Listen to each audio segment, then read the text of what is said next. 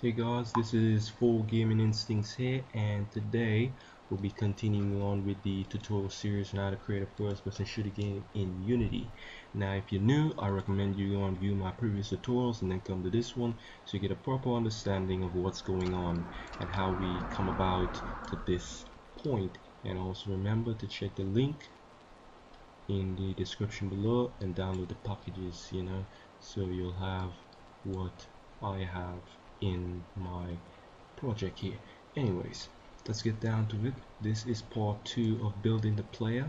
Part 1 we added some weapons, some scripts, and today we'll be focusing on the animations. So what you're going to want to do, as usual, check the link in the description below, download the package, and just import in the project. You should end up with a folder named as Tutorial5 animations. Now these are some gun models here. When you open up, you see some gun models folder. This is the gun models that I promised you guys from the previous tutorials. 5 gun models. You guys can use them however you see fit. You're welcome. This is the play animation with a machine gun. I created some animations already, for the machine gun. You guys can use that or use whatever animation you create. It's all up to you, and the player animation script will be available in the package. So let's get down to it. Just want to open up the first person control, sorry. Go on to player weapons and just select the rocket launcher because we already have an animations for the machine gun. Just highlight this here, just go down here, and you should notice it's not going to have animations. It's going to have an animator. You need to remove the component as I just did. You just select this icon here next to the animator, remove it. And in the CSS arms as well, it's going to have the same thing. Just go, same process, remove the component, which is the animator. So basically what we need to do now is add a component. So we're going to go in here. When you add component, it's going to look like this. You just type A and you select animations, and it's that simple. Now I'm not too sure the settings are in some older versions of Unity, but just look for this icon here and just add tab animations, and this panel should pop up. All you need to do now is just select the record button and just type the name of the animation you want to create. So the name of the animation I'm going to be creating here is going to be idle. I'm going to just name this idle 2 because I have an idle 1 already. So yeah, that's some good stuff. Now if I position the rocket launcher, it's gonna create a keyframe. That's what we want. That means that let me just show you. Create another keyframe. This means if I hit play, you see 2 keyframes. These are the 2 positions, that's it. So basically what I'm going to do now, I'm just going to delete this keyframe. You just select it and delete it, went up, and then I'm going to just put this at 1. This is 0 seconds, half of a second, 1 second, 2 seconds, like that. So I'm just going to go down, then I'm going to go up to the side, then I'm going to go down, and then to the side. Good stuff. So if you look there, this is an idle animation. It's going to play, it's going a little bit too fast. All you need to do is just position these stuff a little bit out. Just move the keyframes, select it, and just drag it to whatever position you want it, whatever second you want it to be at, Yeah, that's some good stuff.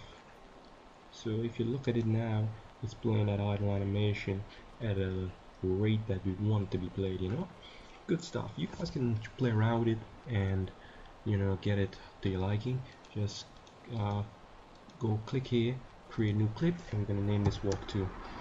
I'm just run through this pretty quickly. Same procedure, you just create a walk animation. Now just select the record button. Remember to select the record button. When it's selected, this will be red line, and you just position this up, position this down, and just position this up, position this down, same thing again, up, then down. I'm just doing this pretty quickly. You guys can play around with it. That's a nice walk animation. I'm just gonna delete the last keyframe because it went up a little bit too much. Some good stuff. And if we hit play now, it's gonna be like that. Good stuff. Yeah, so that's basically a walk animation we just created there. You just name this as fire 2. You just make the animation however you want it to be made. I'm just doing this pretty quickly for tutorial sake.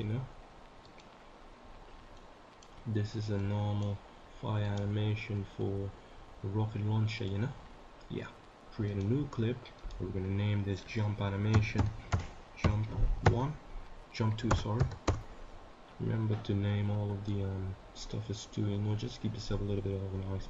Select the record button and just bring this up here, create a keyframe and just put it to 1 second, and we're just gonna bring it, hold on, let's go back to the first keyframe and just carry it up a little more and just go to 1 second and just bring this down. So when you hit play now, it's gonna look like that. Let's bring down the last keyframe a little more. Some good stuff. Yeah, and we just go there, create a new clip again, and we're gonna just name this sprint 2. Good stuff.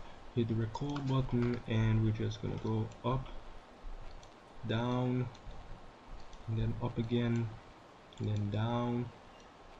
Same procedure as I was showing you guys just now, you know, and then up and down. Good stuff. So you look there, it has a nice sprinting effect that we're looking for, you know. Yeah, and that's basically it. We created 5 animations. Now the script actually is set to reference for 5 animations, you know. I'm gonna teach you guys another time on how to get some other animations in there, but these are the basics of the basic animations you're gonna need for your game. You know, as I told you, this is a basic tutorial, you know, showing you guys basics and making a game, basic game, you know. Anyways, you need to go to the animation. If you look here, all the animations are set.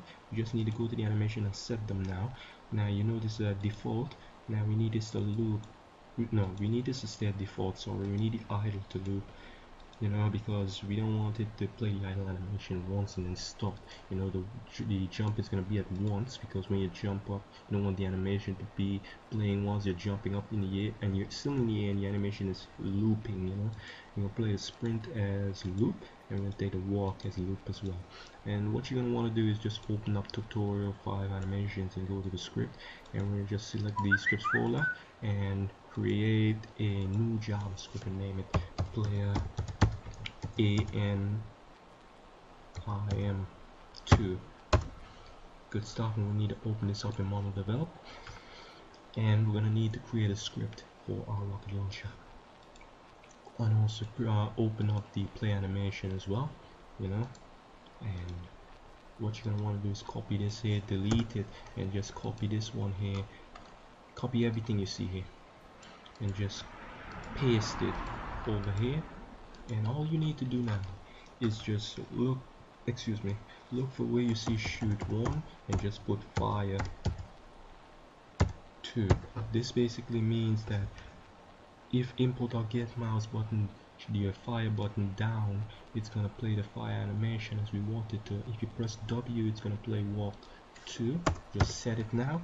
And the idle, just put idle 2. Wherever you see idle, just put idle 2. The sprint, you're gonna put sprint 2. The idle 2. The jump as jump 2. Simple as that. And just control save, or you can go to files and save. It will have showed up here if it was not saved already. Anyways, you just do that, then you wait for the Unity to load up the script. After it's load up, you just drag it onto the game object, and that's basically it. So yeah, you hit play now, you should see the script in effect. Whenever you press the key, the animation will play at that certain time, however you set it. So when you hit play, this is the animation that I already created for you guys. You can use it, or you can just make your own. You just select 2 for the weapon. You can see the animation is playing in the background, and you play the shoot, it plays the shoot animation. You play the sprint, it plays the sprint animation. You jump, it plays the jump animation. So yeah, that's pretty much it. That's how you add the animations to your play in Unity. Hope you guys like this tutorial. If you do, give me a thumbs up. The next tutorial, I'm going to be teaching you guys how to load the next level using a JavaScript. It's going to basically have a countdown timer. When the timer reaches 0, it's going to load the next level, and you know, stuff like that. So yeah, that's pretty much it. remember to subscribe, keep yourself up to date with my tutorial series. You know, hope you guys like the gun modes I get for you guys, and hope you guys like this tutorial as well. Hope you guys learned something. Anyways, if you do, that's good. At least I helped you guys out in some way or another. So until next time, continue making games. Peace.